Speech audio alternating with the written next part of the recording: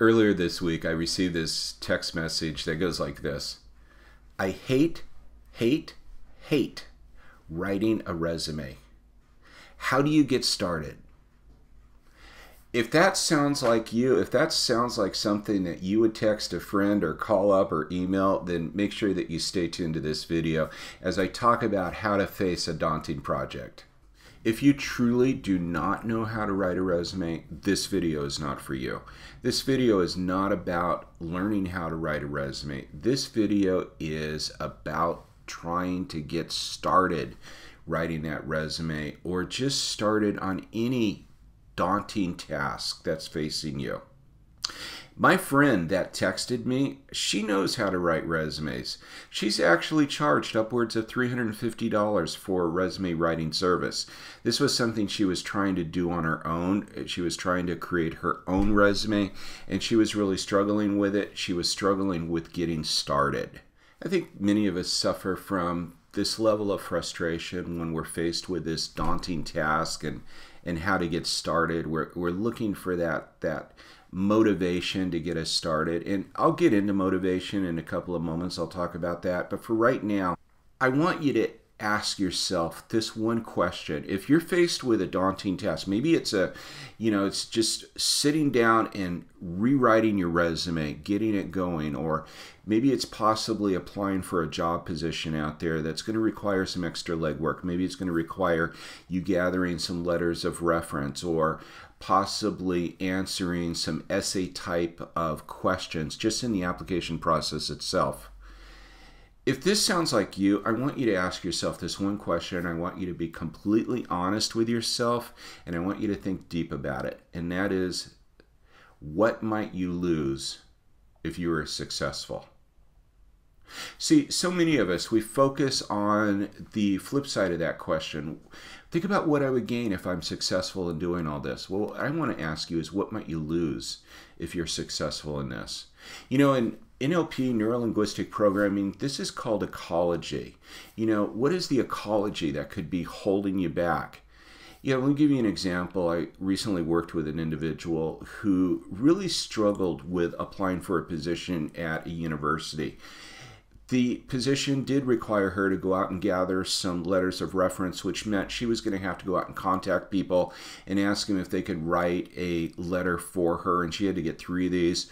She also was faced with several different papers, almost essays, that she was going to have to create and turn in along with her application.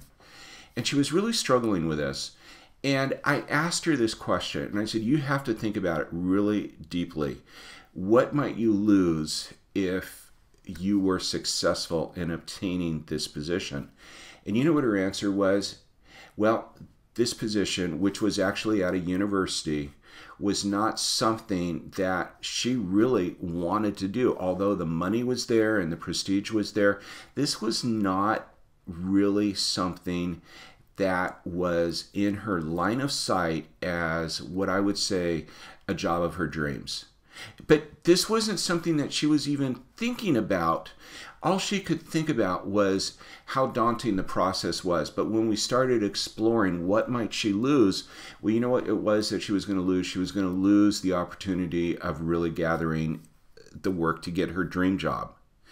And it was funny because once this really kind of came to the surface, also realized that this was not a permanent situation, that she wasn't losing the opportunity for a dream job. If anything, this could actually lead to a dream job in itself with the new networking opportunities that were there. This was no small unnamed university. We're talking, one of the Ivy League universities out there.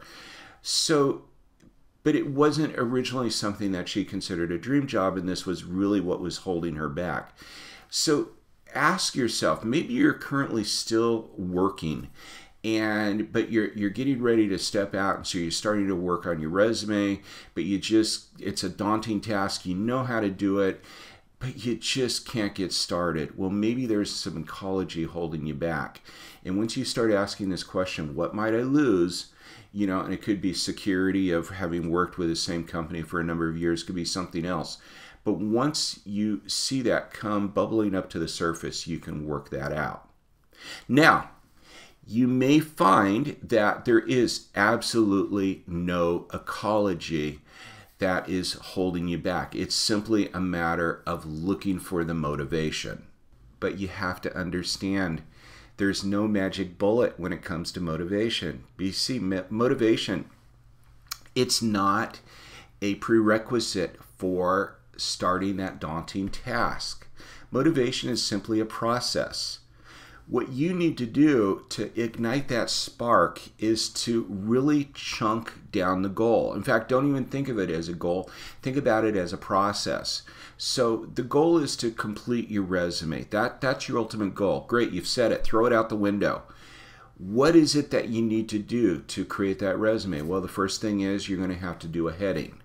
The second thing is you're going to have to create a professional summary.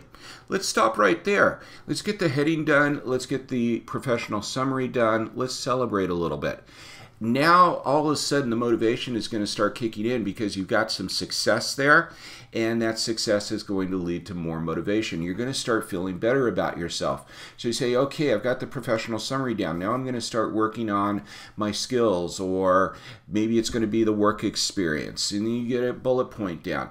Each little process of creating this resume is what's going to lead to the motivation to starting the next one. So how do you get started in all of this? It's really a matter of sweat equity. It's just a matter of putting your first foot forward and not thinking of it as an ultimate goal of a resume, but thinking of it as an ultimate goal. Okay, I got to get the professional summary done today. Think of it like this, and you're going to be so much more successful.